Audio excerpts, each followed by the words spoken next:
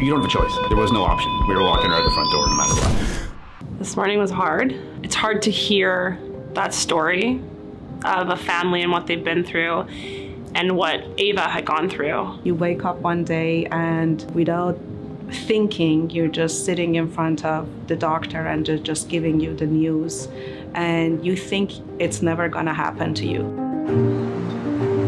Ava was diagnosed with cancer at the age of 10, going to the BMT ward and getting a bone marrow transplant, whom her brother, who was 7, ended up being 100% match, which is very unique. You have no choice. By just going through it and being in the hospital, it changes your life. The BMT ward in general, there really was no room. It was just, we called it a fishbowl, and there was no bathroom. Going through this of not having washroom and bathrooms and just sleeping in the bench that in the morning is your bench and at night is your bed is so devastating for the families to go through it. Our goal was really to improve the rooms, put in private bathrooms, just give them something so that they don't feel that way while they're going through, because a lot of them spend 100 days in isolation, which is a very long time.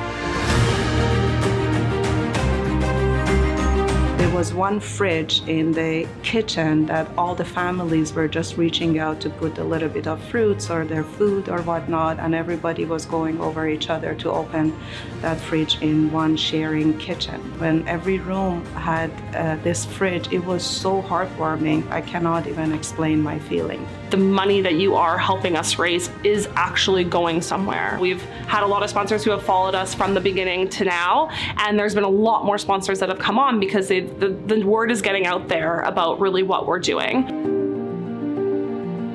Donating, knowing that we're improving something that families are going to benefit from it, it's so heartwarming.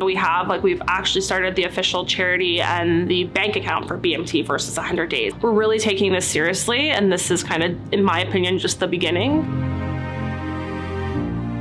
Every year after year, we're going to see this and we're going to bring it back to people. This is where your money went.